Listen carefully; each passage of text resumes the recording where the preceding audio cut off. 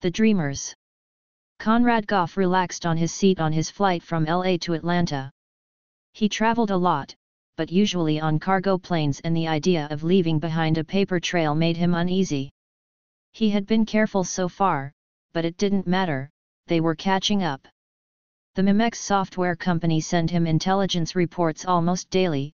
His name didn't appear on any investigation yet, but the silent war he had been waging was being uncovered.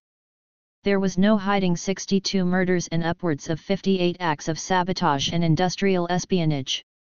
The victims were high profile, the industrial and commercial targets were matters of national security.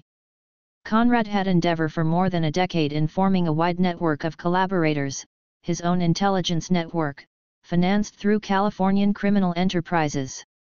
He could have retired years ago, but he wasn't motivated by money, but by total victory on his never-ending war against the CIA and the Pentagon. His schedule had to be carefully managed so that he could take a weekend off. Barbieri had seen to that. She oversaw the brothel and blackmail operation. They had been an item, back when he had a full set of hair and a few obligations less, back when it was still fun. She was Italian and Mexican, which gave her a strong character and a deep devotion to the cause. Conrad trusted her most of all. The boats should arrive tomorrow, but they won't unload the marble until Monday at the latest, said Barbieri, and Goff nodded quietly. The XHGTV anniversary party is on Monday, but even if you're not available, the cast of Brutalissimo won't be there, they have to shoot in Vegas until Wednesday. Goff asked for another drink and said send them something pretty, make sure to add a note from the LA team. After the first sip he added, what are you really afraid of? I've gone dark before. Between the apartment building, the TV station and the import company there's always a good excuse to ghost people. Barbieri sighed and looked around to make sure no one was eavesdropping. I don't like the timing. The report, the invitation, and the Diplo business all happened at the same time. Can we really trust these people? Conrad thought on that and drank some whiskey. The Rothschild brood is being quietly relocated in England. The heads-up from the Navy's outpost in the Northern Sea might be the only source of information on the general response to their crisis. If the invitation were connected, it would have come from different sources. Goff whispered, the next part is for Diplo. He should go on with the meeting, tell them to escort the buyers to Brodsky, he should use uniformed police to break the meeting and shoot the hackers. Maybe they're real, or maybe they work for the NSA. We won't make money from it, but we should always be willing to lose a few battles to win the war. The report will change how we do things. The first part of the war is over, now they're actively looking for us. He remembered the cold months in Belarus, the dirty work that needed to be done. The renegade Gladio forces stationed there had planned a coup, creating a theater of operations against Russia. Stay-behind troops were called, a mixture of local and American forces, some with brains and some with brawn. Misfits, psychos, and addicts. Assassinations under blankets of snow, shelled buildings, and oaths in the forest under the stars. Zanzibar had expanded, recruited, and allocated assets all over Eastern Europe and North Africa. The counter-Gladio. It was in his blood, he was Hessian. His family had fought for the British on 1776 and now he worked for himself. There were rumors of mercenary networks transporting drugs from Afghanistan to Europe independent of the Americans. Zanzibar, however, wasn't in any report or intercepted communication, a phantom. It had been escalating and Sadboy, the frowning hitman, and his friend was in the most wanted list now. He didn't blame Sadboy for that, he was meticulous, but the world is filled of coincidences and random chances. He would never talk, Conrad was sure of it. An FBI agent had decided to cuff and beat a suspect to death in front of his handcuffed partner. Sadboy eliminated the target and the FBI agent, but not his partner. Random chance, now they had his face and his alias. They had met in Boston, after Sadboy had saved Paul DiCefalo in a warehouse filled with Colombian drug dealers. They were friends and part of the American team, along with Anatoly Brodsky, Tig, and Barbieri. He hadn't seen his European colleagues since after the Belarus days. In a small villa in Venice, he had established a short contact with the others, they had reported good news. It was fast becoming a very different ballpark. Barbieri tried to relax, but it was impossible. She remembered the lazy days on her bed, drinking champagne naked and unashamed. She always felt liberated after a few glasses of champagne. The world seemed to open before them. They would swap family stories back and forth, they had known each other since high school. Barbie's family was mainly composed of Italian mobsters and lawyers. Her cousin Rena was a made guy and one of Conrad's best friends. Now the world seemed more like a captor. It didn't open before them, rather it opened beneath them as a hungry mouth that could eat them alive without a warning. Each of them navigated a minefield and by now it seemed like a ballet dance. Goff reminded her of the bribes they needed to deliver, the Californian admission fee to the world of district attorneys, cops, feds, and judges. The fee to be decent rich people, a tradition since time immemorial. The plane landed with a series of shudders that reminded everyone that the whole thing was a plastic casing attached to wings. The squealing tires against the pavement. The motor's whine. The impatient passengers getting up and collecting their bags. The tired stewardesses directing people like cattle.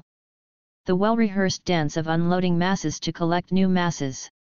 It was all unavoidably other, alien even. The airport was not really a place but a building of in-between spaces built for waiting. They both hated it, and after collecting Conrad's luggage, stepped outside for a cigarette. "Thanks for coming with me to Atlanta," she just smiled and lighted her cigarette. "Get me a souvenir, will you?" she said. Goff smiled with his cigarette dangling from his lips. "I'll get you something nice." Looking at him, with his Balenciaga cargo shorts, his FC Bayern Munich soccer t-shirt, the Gucci sneakers, he looked like any other tourist visiting Venice in first class. Something about his serene disposition charmed her, just like every time she had to say goodbye to him. One day she would have to say goodbye from a phone in a prison. What other ending would there be for them? For all of them? Prison or dead? That was the fate of many of her friends and acquaintances. She looked at the other people carrying luggage and hurrying for a car. They would never have to experience that, but then again, they weren't truly alive, not truly real, not like them. Conrad recognized the man next to him on the plane. Dr. Haluk Eskin. They had attended a conference on chess in the Middle Ages together. The flight was going to be long, but at least they would have conversation. The doctor had told him of the strange sight in Salayar, in the outskirts of Istanbul in Turkey. A secret pilgrimage conducted once a year to touch the massive stone head of Alexander the Great. "My sister finally married and I decided to book the same flight as you. I hope that's not an inconvenience." Conrad smiled and they shook hands. "You did me a favor," said Goff. They engaged on conversation, recommending each other books on the history of chess and bibliothecography, the science of libraries. Dr. Eskin had a fascination with spycraft and, predictably, the idea of a secret pilgrimage fascinated him. He was keen of reminding Conrad that J. Edgar Hoover had organized the Library of Congress, the world's biggest library. Conrad owned XGH-TV, a local station in the Los Angeles area, and developed 3 documentaries about the intricate chess game that kings would play with each other in medieval Europe using a piece of paper and the postal service. The doctor wasn't impressed with Conrad. He didn't think he was all that interesting. However, he was relieved when Conrad said, "I don't watch my own channel, I don't watch that trash." He could yet be saved, he thought. He could still be saved, he hoped, if he wasn't so overworked. Secretly he feared Conrad would take on the pilgrimage as an exotic vacation. The good doctor could imagine the rough and scarred horses frantically running from one place to the other, scraping the incoming army. He could see the steel, bathed in blood, banging violently against steel and wood. The screams of downed soldiers, the pleas, the panic.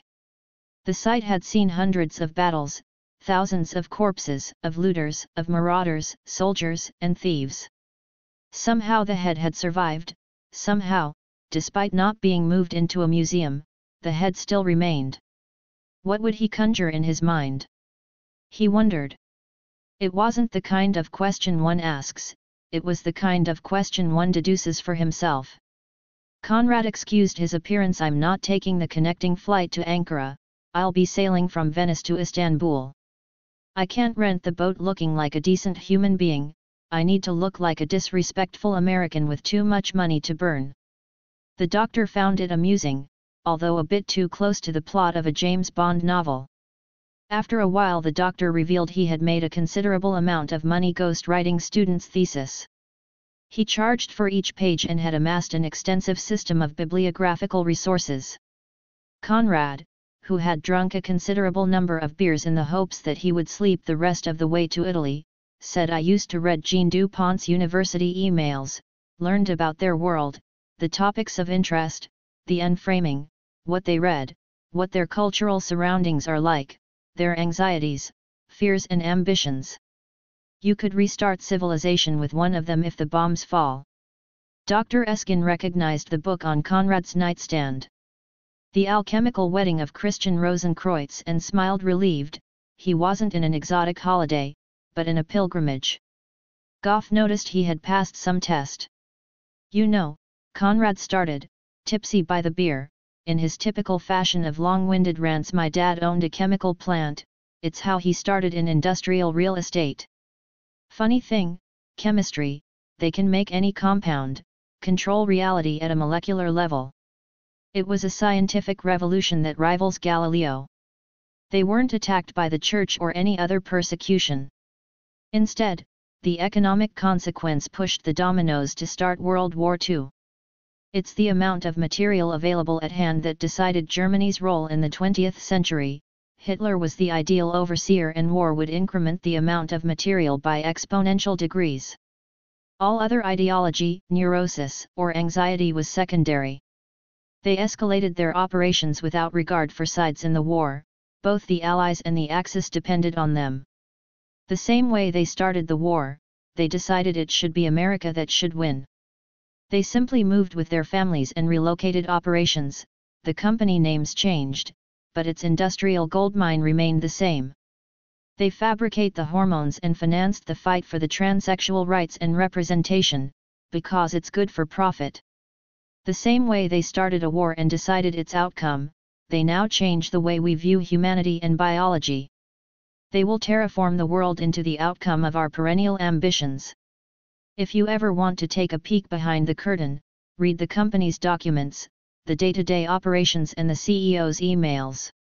The doctor thought about it and, before he could understand it all, Conrad yawned and looked at him exhaustedly. Goff excused himself, got comfortable and passed out. He dreamed of forbidden monasteries in the Turkish mountains, rough buildings on the cliffs of mountains of weeds and stones. Priceless icons on moldy halls and passageways. Whispers of prayers faintly echoing from vaulted ceilings. Promises made, oaths taken, suspicious looks. Gardens assaulted with rain and hail, meager vegetables. The sky was overcast in his dreams. There was a heavy oppression coming from the sky. The walls weren't closing in, the ceiling was.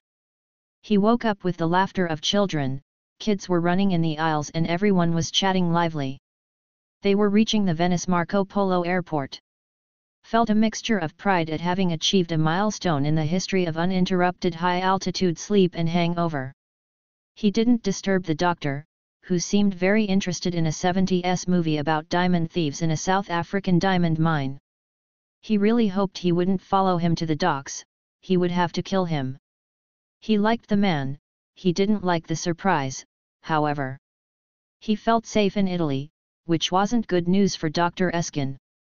He parted ways with the doctor and, after picking up his luggage, made for the exit. He knew some of the people that worked on a boat rental.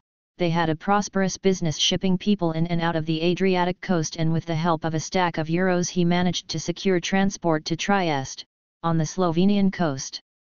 Smugglers in a private airfield could fly him to Turkey and pick him up the same way.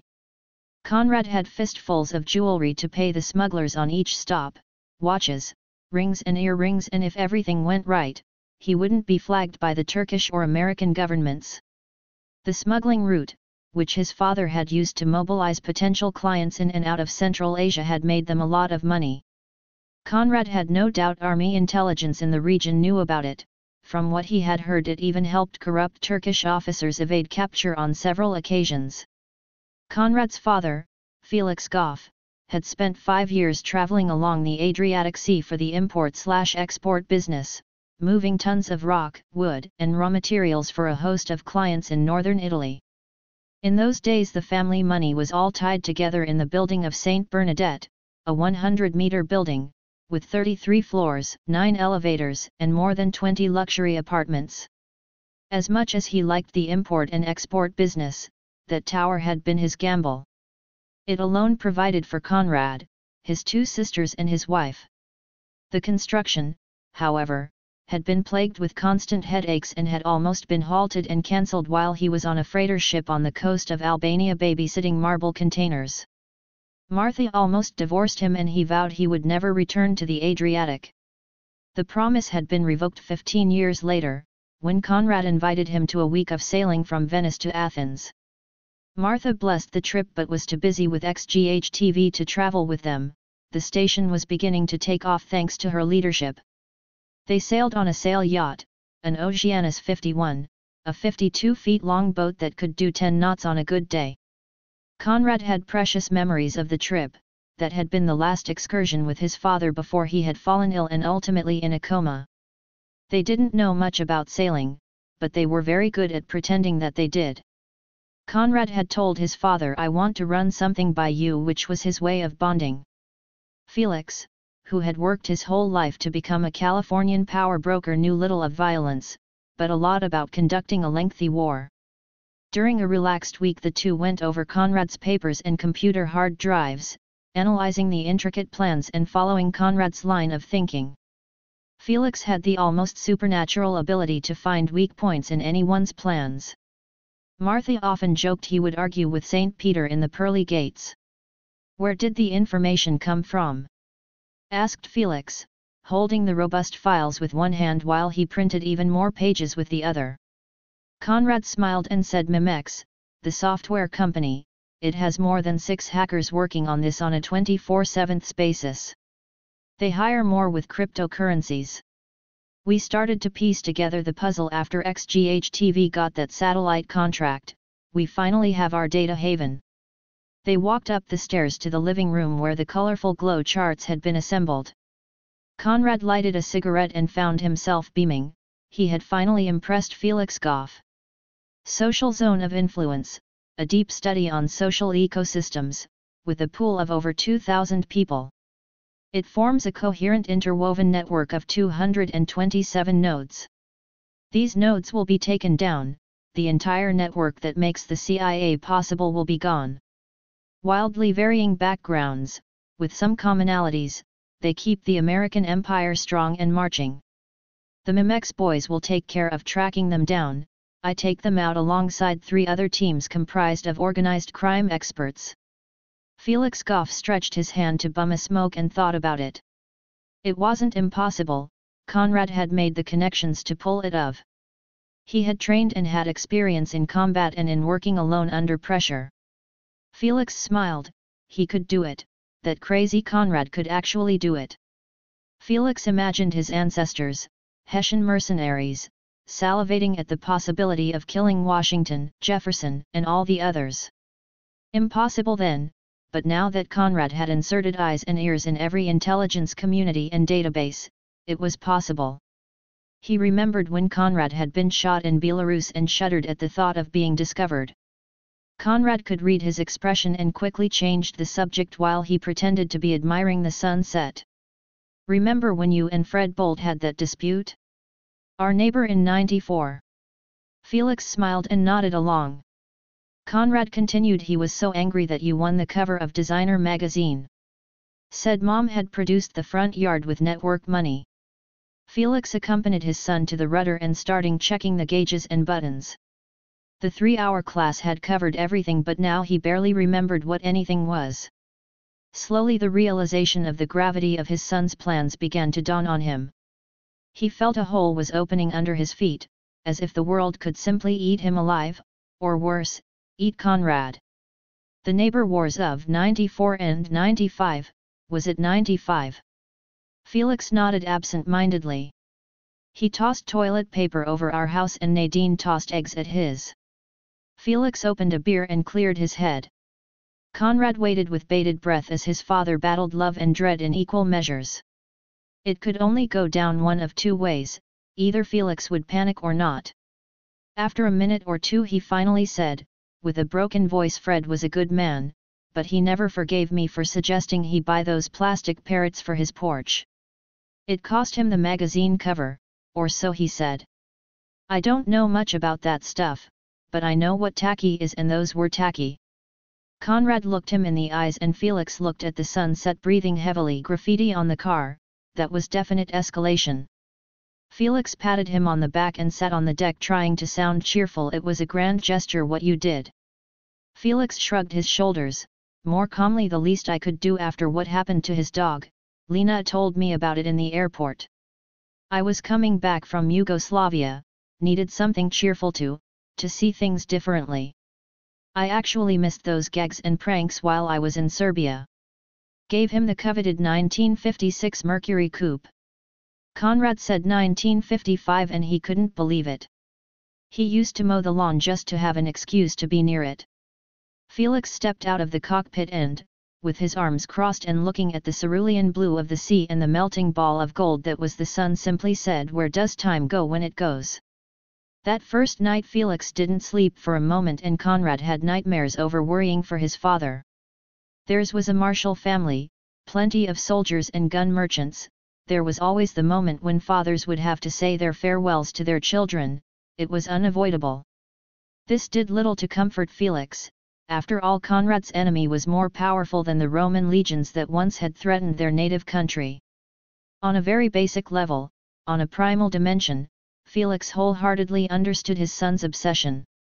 He dealt with some of those people, he made business and favors for them, and felt a deep revulsion for them. They were unclean and his son would carry out the vengeance of millions of people. He wouldn't be remembered, if everything went according to plan, but Felix knew, according to ancestral family tradition, that God forgave soldiers who battled the devil and its hordes. The beginning of the war is silent, said Felix the next day once they set up a task force. All these will go into hiding. He pointed at the gray nodes on the network's charts. After that, will they go public? They would never tell the truth, but a version of the truth. Suspects, arrests, executions. Felix pointed at the company names marked on green. Will Boeing change the location of their R&D hangars? Will DARPA shut down just for the security issue? Conrad was about to jump into the sea, he sat on the ledge instead. Boeing needs to be hit before that happens. Their new prototype has allowed them to buy twice the credit as same year, but by the December quarterly report they'll have the project finalized. I know the director, he never misses. He can die later, but I need to sabotage them before that report. My team has everything ready for it. I can't tell you much about them, but they're good people. Felix took off his shirt and jumped aboard with his son. They swam together and he said, they'll never forgive you, but you must never blame yourself. Once the task force is created you'll feel boxed in, on rails, but that's only an illusion. Trust your people. He didn't say anything else about the war that day. They were together. They were happy. They would never share a moment like that again, and deep down they both knew it. Conrad flew across Albania with drug smugglers. They had a system in place, a good system. They masqueraded as army intelligence with hacked codes and satellite confirmation. Goff was running short on jewelry, he barely had enough for the trip back, but the pilot assured him he would wait in the Turkish airfield. He could trust him, as his father had told him, but then again, he wasn't really his people. In case of emergency, if the plane wasn't there, he would rely on Dr. Eskin to get money for Turkish smugglers. The cargo plane was mostly empty, aside from boxes wrapped in plastic. They belonged to a company that had gone under while they were in the air, now they were nobody's property. The pilot had called them fancy air trash. He was a germaphobe, flying a 737 with 2 masks and medical goggles. Conrad noticed he was a drug addict. Given the tics with his hands and his sweat, he wasn't having a good time, and Conrad preferred to leave him alone. He didn't know if he was careful or overreacting. Felix Goff, after all, had fallen sick of COVID and, after 2 days on a ventilator, fell into a deep coma. Nadine and Lena had gotten into a yelling match with the doctors, refusing to unplug the machines that kept him alive. Martha couldn't even handle the topic, and Conrad swore he would dedicate the family fund in keeping him alive as long as possible. His sisters were closer to his mom than he was. They were married away from the family business and, even though they hated it, they could count on him to shoulder the responsibility. In Conrad's experience, criminals were always closer to their families than the political and industrial power brokers of California. It has been a point of pride for Felix, who was always fond of saying Catholics take care of their families, we're not like those soulless Protestants. Martha didn't have a prejudice against Protestants, even though she also came from northern Germany, where Catholics and Lutherans had killed each other with abandon. The hatred had survived, but like she said, every now and then hate can be a good motivator. Felix had even made several apologies to hatred during the height of the pandemic. They killed 5 million people so that rootless, soulless ghouls can groom children on the internet and make some money. He had finally understood Conrad's deep-seated hatred for the American establishment.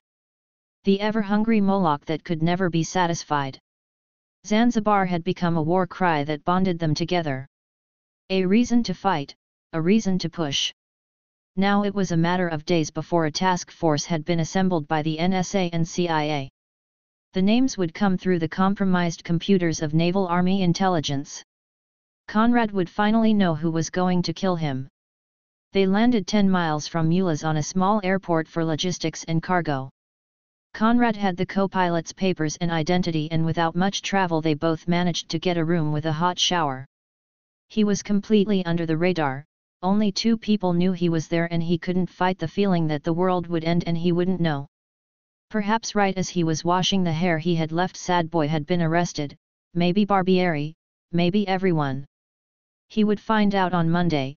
For now he would eat a hearty meal and watch television like every other guest of that run-down hotel. To Dr. Haluk Eskin it was a pilgrimage, a spiritual journey. His sister, recently married, his soul happy and awaiting enlightenment. Conrad, on the other hand, couldn't stop thinking about his week-long sailing vacation with his father.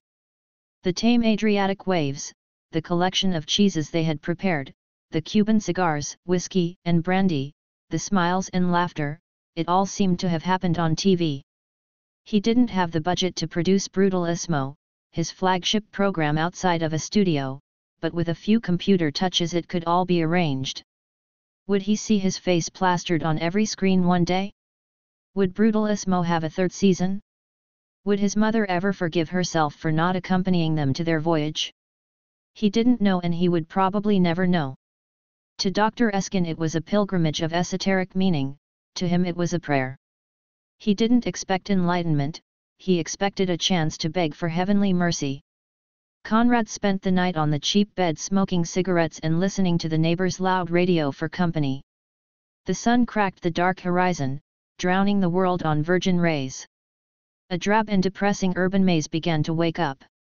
Conrad changed clothes and used a beat-up Toyota Civic that the pilot had arranged for him, driving slowly and carefully to avoid the ever-present eyes of the Turkish police. Mobster hitmen, spooks and professional assassins had all been detained or killed because of random chance, like a cop pulling over their car. Mistakes and simple coincidences were enough to thwart the best plans. He hadn't encountered many problems on the first part of the war. Police hadn't been alerted to potential terrorists. It was a matter of time, all he could do was operate carefully and tread lightly. A patrol car, observing a crash and 8 angry people on a shouting match, waves at him to pass, and he smiled, feeling his breakfast climbing through his stomach all the way to his throat. And just like that. Barbieri was fond of admonishing just like that. His breakfast went back down a mile away from the police. Conrad spotted Dr. Eskin in a Prius ahead of him. They drove in caravan with 7 other cars, some with 1 person, others with enough people to be considered a clown car. They drove off-road for a couple of miles. White pebble stones on yellow dirt, dehydrated roots, and hollowed-out trees. The place had been dead since the first cities of mankind were erected. There weren't any ruins around, the whole thing could have been a trap of some sort. The primitive road ended in a hill where the cars were parked in file. People stepped out, stretched and kept to themselves. Conrad made sure he was still carrying the knife under his belt. He didn't like being disconnected from the world, after all his phone and computer were by now a part of himself.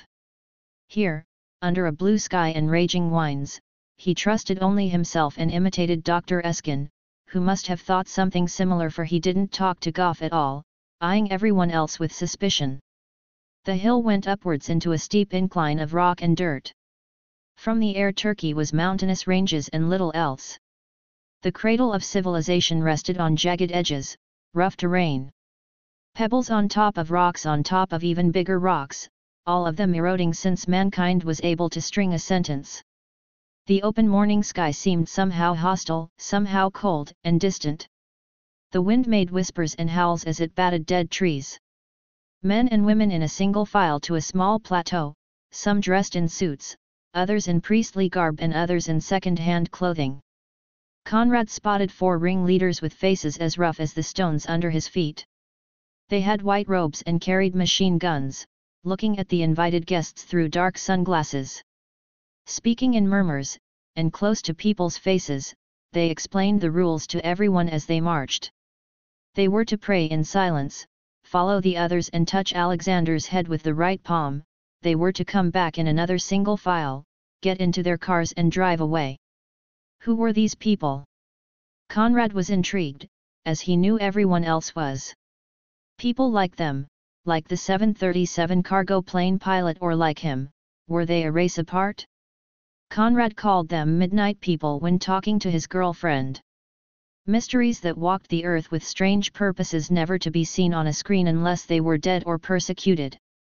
Criminals, of one kind of another, dark influences tugging at the strings of history. They all had their reasons, some noble and some ignoble, all of them real in a way regular citizens would never understand. Living contradictions in a crash course with fate. The stone head of Alexander could have been any other king or general. It could have been medieval or ancient. It could have been placed there the day before, but it was obvious that it hadn't been. 6 meters tall and 8 wide, the face has been eroded by time and fury. Pieces were missing along the sides of the face and a piece of the nose had a bullet hole in it. It rested semi-hidden by the rocks. It had witnessed mankind fumble and march through the centuries in complete silence. The pilgrims would walk up to him, caress its porous surface and turn back. The wind carried their prayers. Some in Latin, others in Farsi, others in Greek and others in Turkish. Dr. Eskin was murmuring the first surah of the Quran in Turkish, hands extended to receive God's grace, with his eyes looking at the King of the world with a sense of ecstatic religious fervor. He had finally done it, a pilgrimage to the center of the earth. His smile widened and relaxed, his soul had found something it didn't know it needed. He gently caressed the massive nose. Suddenly his shirt and his trousers caught fire, small flames that ate through the fabric and burnt all the way to the fat. The pillar of fire walked 2 steps and flailed its arms for a moment before falling downhill, rolling all the way down until it was nothing but smoking flesh.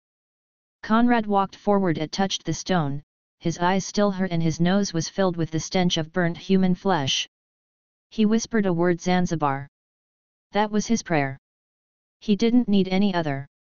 He smiled, his eyes watery with tears.